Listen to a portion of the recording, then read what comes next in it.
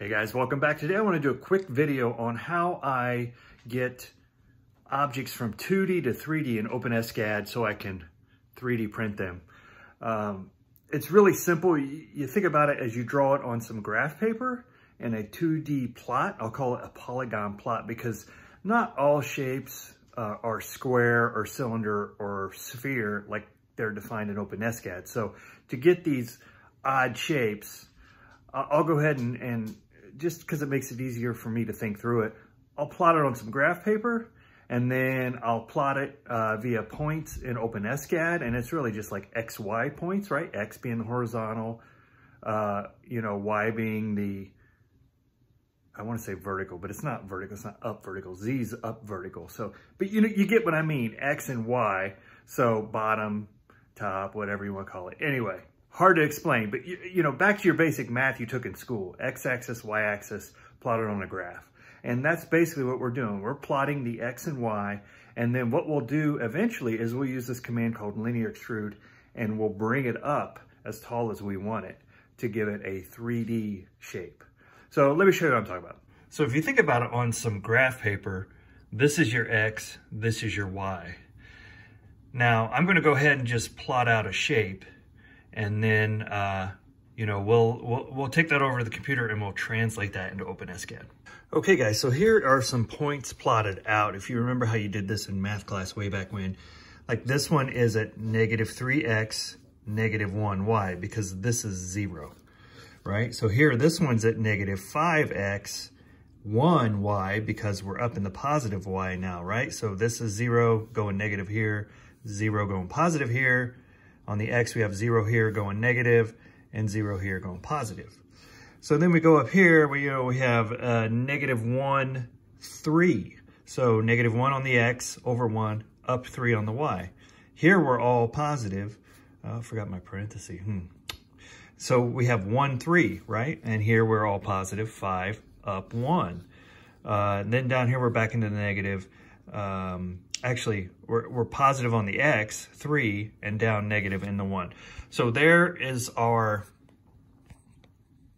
let me see if I can get that to focus over. There is our points that we've plotted. Now, what we can do is we can connect those together. So after those are connected together, you kind of have this football-looking shape, I'll call it. It's not a standard shape you can get in OpenSCAD without maybe plotting points. So now, let's go ahead and take that over to the computer, and I'll show you how we can do that plot the same way on the computer, and then we'll extrude it up and make it a 3D object. Hey guys, here we are back at the computer. I just typed in this code real quick to show you what we can do from 2D to 3D here in OpenSCAD. Let me just clean this up a little bit and we'll start over. Just wanted to check and make sure everything worked properly.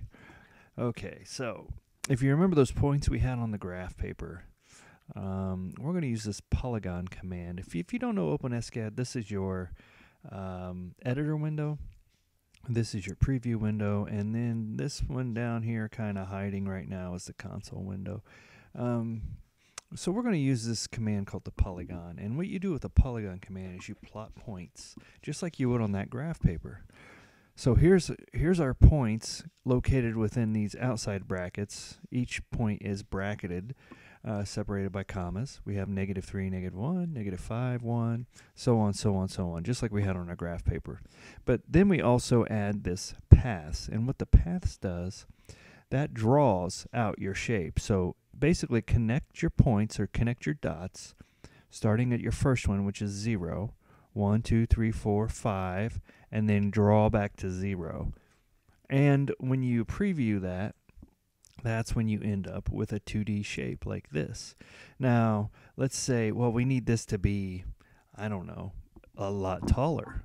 What do? Well, all we do is we add a line in and we type linear _ extrude. Oh, no capital though.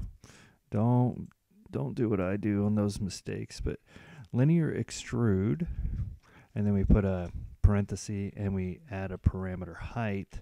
Let's make it 4, and then we want to do everything under us, so we'll add in the squiggly brackets to make that happen. To make it basically linear extrude this.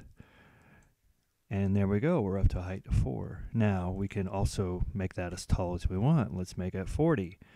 And it's really, really, really tall.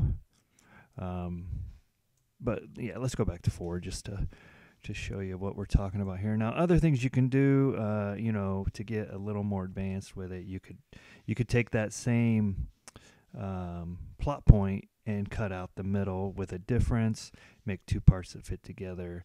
I'm going to get into more in-depth on how I create parts and iterate over parts. That'll be in another video, so I don't want to go too much into that. But that's really the basics on how you get a 2D to a 3D object.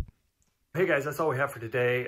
Just a quick tip on OpenSCAD when you're designing some odd-shaped parts to get it into from 2D to 3D. It's probably the easiest way to do it. I'm going to have another video coming up on how I make a part doing this exact same thing. So, you know, just look for it to come and just an example on how I make some parts. But hey, thanks for watching. By the way, check out my website, rickbolt.me. I'm redesigning that right now. Hopefully it'll be up by the time this video goes out.